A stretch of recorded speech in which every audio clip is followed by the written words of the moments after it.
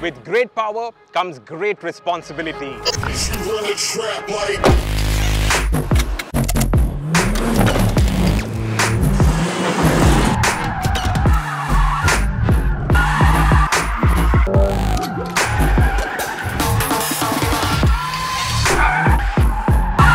Modern fast cars are so powerful that if you're not careful, you can get into a whole load of trouble.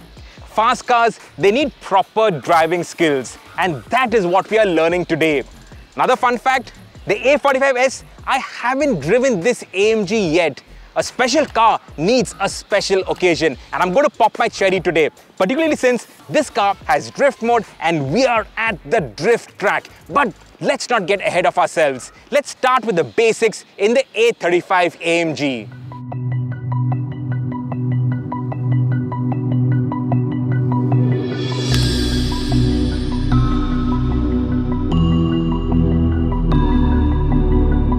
The first thing you want to learn about your performance car is how to launch it. Now both the A35 and the A45S have launch control. On the A35, activating it is easy. Use the dynamic mode selector, go to Sport Plus, and that's it.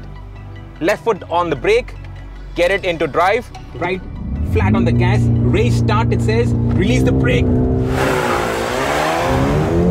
and you get a full bore standing start. 0 to 100 in 4.8 seconds. The A35, it launches hard and fast. The 4MATIC, it delivers grip like you would not believe. And the computers, it decides just how much grip is available, just how much power to meter out, and gives you the best possible launch time.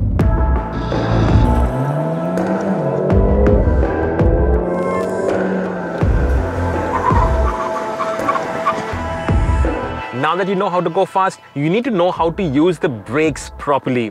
All these performance cars, they get big brakes, ABS, ESP, so it's not that hard to use the brakes. In fact, it is impossible to lock up the brakes. But to use the brakes effectively means you need to learn a few skills like threshold braking. Threshold braking is where you use the maximum braking force but just before the ABS intervenes, and that's why the name. Step 1 is to accelerate to 100 and then stand on the brakes and understand how heavily ABS kicks in. So it's at 100. You can hear the ABS juddering, the hazards come on, and you can feel the intensity of the braking force. And now comes threshold braking. So here, again, you accelerate to 100, but I suggest you start it at say 80 and then you brake without the ABS kicking in. So basically you're braking smoothly so that the ABS hasn't kicked in, but you've taken the same amount of distance as you would have with the ABS activated. Just use your right foot to modulate the brakes. You can also do it with your left foot, but you need good feel in your left foot. So if you've done motorsport or if you've been using left foot braking, then you will have the feel in your left foot. Otherwise, I would recommend that you just use your right foot. And why is this important? I'll just give you one quick example. Modern race cars also have ABS, but if you use full ABS braking, you do not get a lap time. If you use threshold braking, that's when you get a proper lap time. And that segues us into trail braking.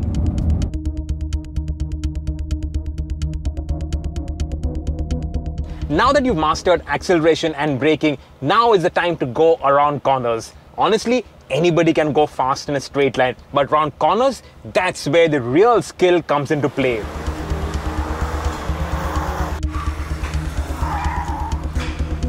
Now you need a reference marker, and this concrete patch, the light grey concrete patch which contrasts with the black tar, that's a very good marker to know where you are exactly on the track. Never use cones as a marker because cones can be moved. So what sort of a marker is there? You need to use something that is permanent on the track, like say a mark on the curb or this different colored concrete patch. That serves as a good reference point.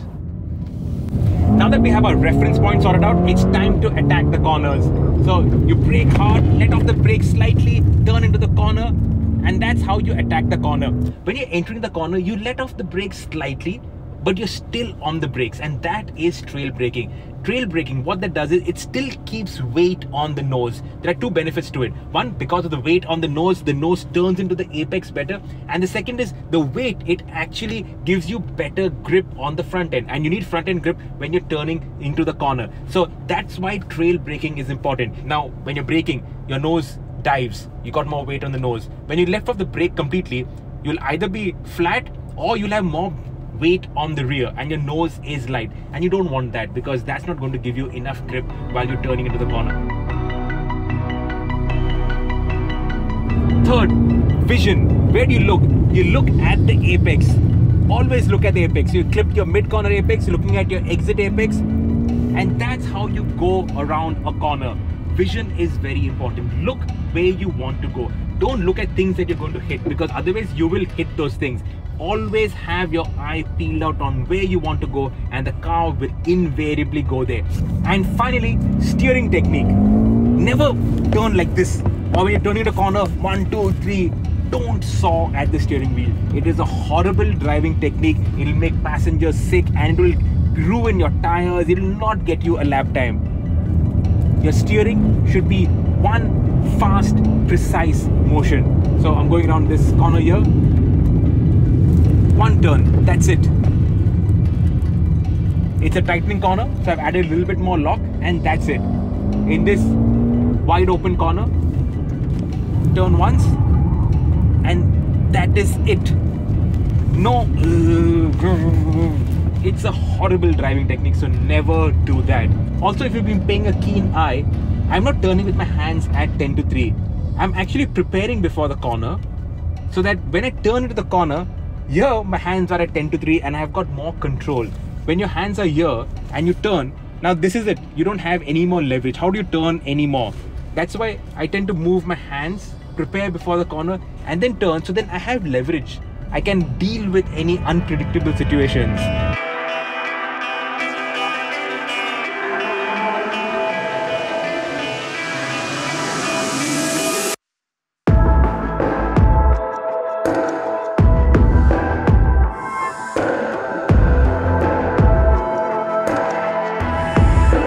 And now for the fun bit, drifting. Now drifting is an advanced driving technique, and for that we are going to jump into the A45S AMG with drift mode.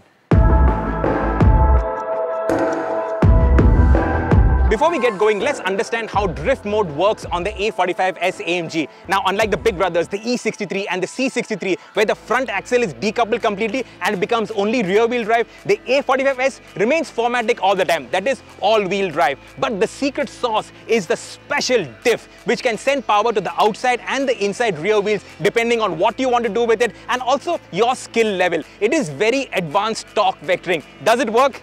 Ha! No better way to find out.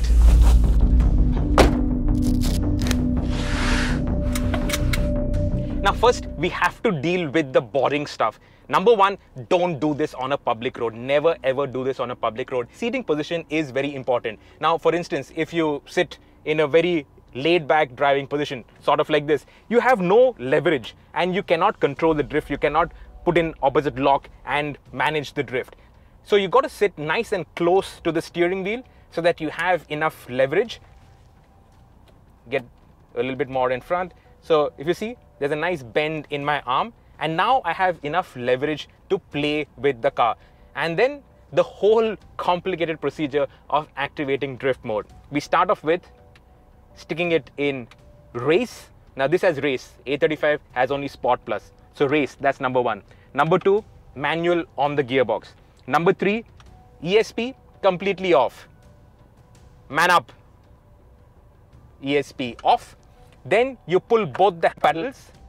Drift mode, confirm, pedal up, drift mode activated. And now, let's get going.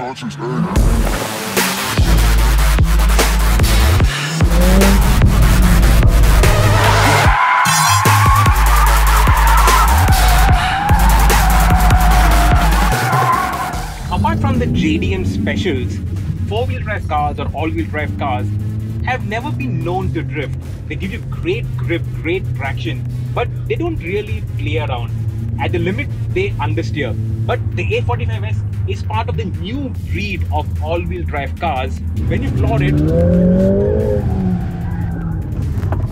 and do this. So the technique, basically turn into the corner, gas and opposites it lock. You need to be careful when it swings around, so you got to be ready to catch it. You have to be alert. Well,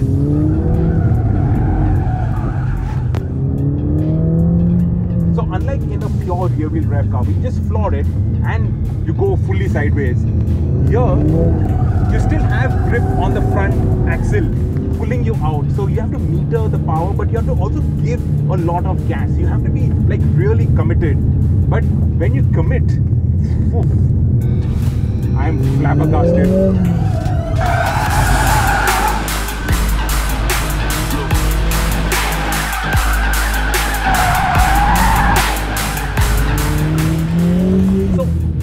Let's break this down. I'm just having a lot of fun.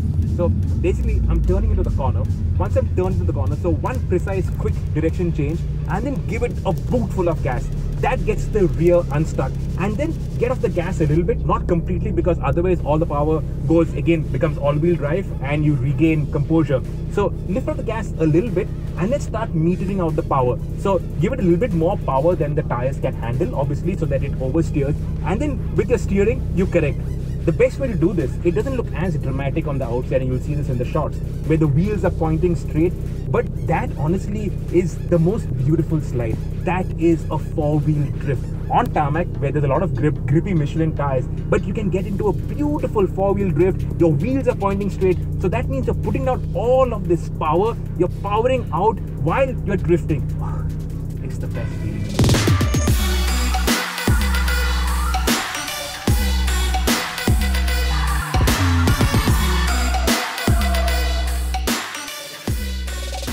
In this video, we've run you through performance driving techniques, acceleration, braking, cornering, drifting an all-wheel drive car. These are techniques that every performance car enthusiast should master, and the more you do it, the more you practice, the better you get. In fact, every time we do such kind of videos, we get better, I get better, and also it is a hell of a lot of fun. In fact, on the sidelines of this video, we got you enthusiasts on the very first Evo India meetup to jump in these cars and experience the thrill of a drifting car. It is a lot of fun, and that's why we love putting such videos together for you guys. So if you enjoy this video, give us a thumbs up, share this video with like-minded enthusiasts, and let us know in the comments below, what should we do a video on next?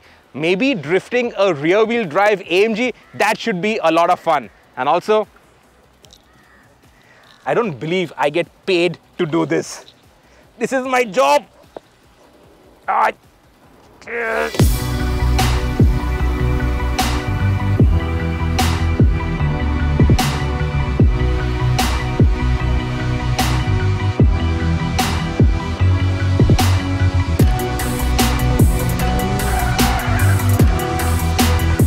So we just came from the drive. I was with Mr. Sirish. He drifted the car. It was bonkers. My heart's racing right now. I'm just, see, look at my hands.